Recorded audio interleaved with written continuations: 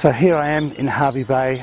It's the middle of May and my overnight stay has turned into 1 month almost exactly since I pulled in. The gearbox is fixed, it's all ready to go, the rigging's been replaced and is looking pretty sparkly, and it's time for me to head towards Bundaberg. It's been an amazing time here, but it's time for me to move on. Really like to thank a few people, Will and Jackie from Eco Tours down at the bay. I'd like to thank the Great Sandy Straits Marina, Deb and Bob. They've been fantastic to me.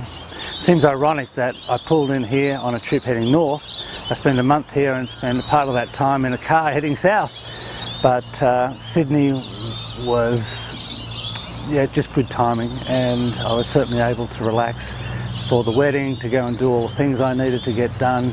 Really like to thank particularly the Schafflers for having me. They have this knack of treating me like a king when in actual fact I feel like a pauper in their presence. To Glenn Harvey up at Tuggeranong Along, thank you for having me, thank you for putting up with me, thanks for the banter, it was really fun. So that was my time heading south.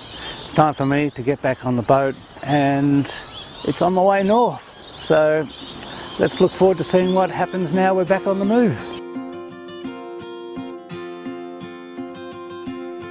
I left Hervey Bay this morning on an overcast and rainy morning around 8 o'clock, and the sky is cleared. There's some light fluffy clouds up here.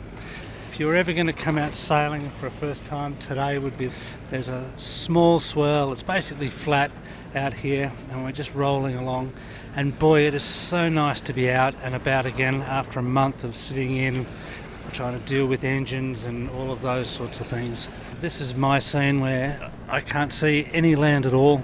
It's just me and a light fluffy white cloud covering the blue sky as well. I'm so lucky that nature today has turned on this perfect day that it's made it nice and easy. But it's not always like this. Sometimes it's rough, sometimes it's windy, sometimes it's like hell being out here. And that's what makes it so special, because today is an A1 pristine perfect day. Honestly, I feel like I could just keep sailing and just keep going on the day. Well, here we are at Bundaberg Port Marina.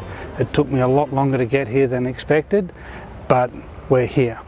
I've been lucky enough to get a little bit of work with the ABC and put some stories together, which has been really fun, and appreciate all of their help and just their knowledge and allowing me to share in some of that.